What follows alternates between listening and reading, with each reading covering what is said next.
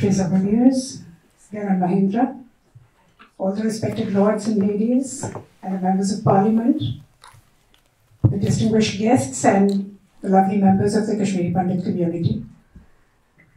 It's such a pleasure and an honor being here. Thank you for inviting us here. We're talking about a very, very pertinent topic today. We just made a film called The Kashmir Files.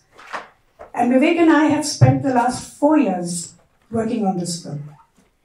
We started researching in the year 2018, and the film only got its release, worldwide release, on the 11th of March 2022.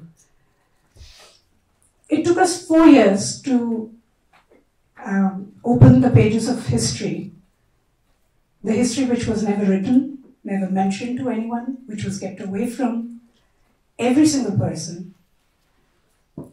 We searched for the Kashmiri Pandit community.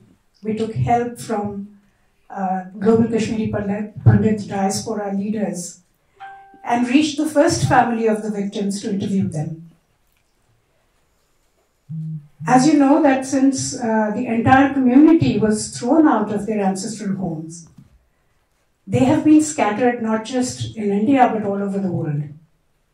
And we chased them to the United States of America, to the United Kingdom, Singapore, Thailand, and back in our own country in places like Jammu and Pune, Bangalore, parts of South India, wherever we could find the first generation victims. We have interviewed over 700 people. 700 testimonies made this film possible. 700 human accounts of how their loved ones were brutally murdered, how their mothers were, I don't want to use the word here, but how their modesty was humiliated, how the little children were shot in the head. Absolutely dreadful and painful stories that we witnessed. And finally, the film got released to a tremendous response from people. The people owned the film, and we heard stories, we had videos where the panwalas and the rickshawalas and the istriwalas in India have given away free tickets to the young students from colleges and schools, asking them to go and watch the film instead of paying them for their services. Now, where do you get to see such a phenomenon?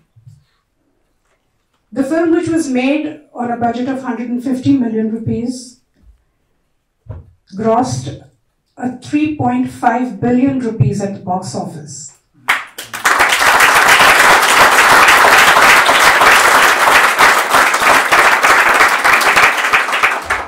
Our jobs as filmmakers was over.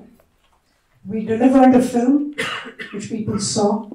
We delivered the truth which was accepted by people of my country and the world over. Then what are the two of us doing here? We should be in Bahamas and corking a bottle of champagne, right? But the reason we are here is because Kashmir has become more than a movie for us in this journey of the last 4 years. This somewhere became a mission for us. When we met all the displaced Kashmiri Pandit community, we forged a bond with them. For me, they are not just brothers and sisters from my country, but they actually became a family to me. And we have been traveling, since the film released, we've been traveling city by city within my own country.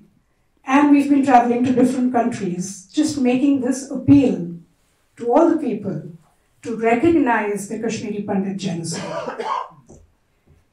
When we were showing the film in the United States, we showed the film in 16 different cities before the actual release of the film. And in the state of Rhode Island, we got a proclamation signed by the governor recognizing the genocide of Kashmiri Pandit community. And a few days ago when we were in Scotland, one of the Scotland members, what are they called? Scottish member of Scottish Parliament, MSP, Jackson Carlo has also promised that he would start a motion in the Scottish Parliament and start a debate on the Kashmiri Pandit genocide.